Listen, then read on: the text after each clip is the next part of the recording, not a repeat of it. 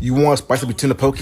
Try it on a cone. Check out this dope bite. In a bowl, we're gonna have some diced tuna, about half a pound, some diced mango, minced ginger, minced garlic, some green onions, cilantro, add some soy sauce for the umami flavor, some sesame oil,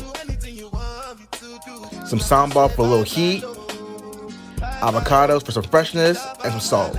Now with all that good stuff in the bowl, we're gonna mix it all up. Now we're gonna plate this bad boy up and grab our cone and start filling it up with the tuna. Just like that. Now we're gonna add our black sesame seeds on top.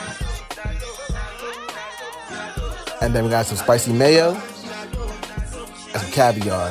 Make it a little bougie, fancy. There you have it. The tuna poke is now a baddie. All right, y'all, let's try these bad boys out. Damn, it's nice. Until next time, y'all. Peace.